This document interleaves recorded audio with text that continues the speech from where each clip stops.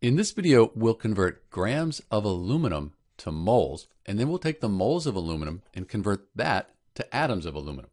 So let's start off with grams. We have 12.21 grams of aluminum. This is just a number I made up for the problem. We want to get that to moles. So when we have grams, we'll go from grams to moles. We're going to divide by the molar mass.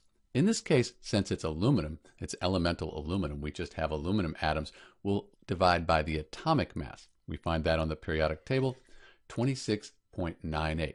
So that'll look like this.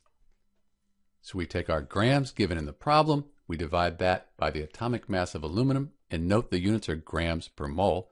When we do the division, the grams, they'll cancel out, so we're left with 0.45 moles of aluminum.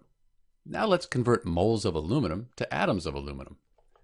So when we're going from moles to atoms, what we're talking about is going from moles to particles. Particles are atoms, molecules, or ions. When we go from moles to particles, or really moles to anything, we multiply. You can think of it as multiply if it helps.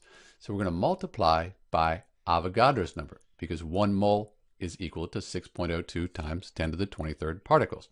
That'll look like this. And remember, Avogadro's number is 6.02 times 10 to the 23rd atoms per mole. So when we do the math, moles will cancel out. We'll be left with atoms, and we'll get this. 2.72 times 10 to the 23rd atoms of aluminum.